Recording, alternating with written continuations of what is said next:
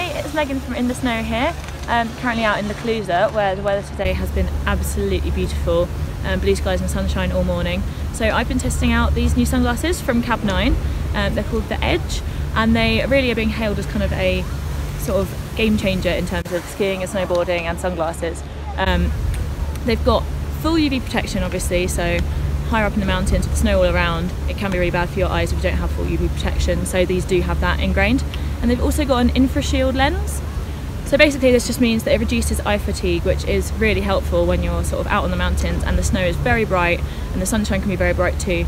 And I can notice with these on straight away that my eyes aren't having any stress, you know, they feel very, very natural, so it's really nice. It's a TR90 frame, so it's really super flexible and adapts to fit all head shapes, and there's also rubber grips around the edge of the glasses so that you can handle them really easily if you've got gloves or mittens on while you're skiing out in the day.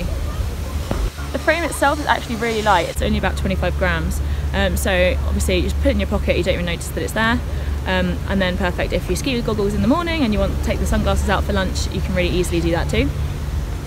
They've got anti-scratch lenses as well, so you don't have to worry about having them in bags or pockets with other things.